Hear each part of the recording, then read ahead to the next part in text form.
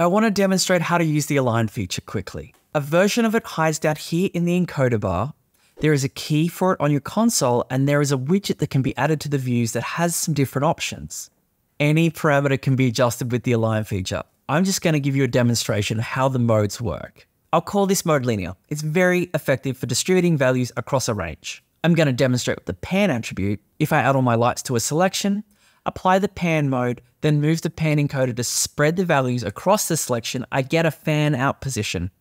If I turn the encoder the other way, I compress them and I get a pin cushion. The second mode increases the value from the first fixture in the selection order. Same fixture selection. I'll select the new align mode. I'll start by pressing in the saturated area of the color picker. Then as I drag my finger down into the unsaturated area, the values are spread across the selection, leaving me with this nice gradient. The third mode increases the values from the last fixture in the selection order. If I repeat the exact same steps again, with the third function of align, the gradient has just changed direction. This time adding saturation to the selection by pinning it to the last light in the selection order. The next mode spreads the values across the selection order from center out. This is a cool one for spreading color across a selection. When this mode is applied, I drag the color for the selection from one side of the color picker to the other. Now I have a mirrored rainbow.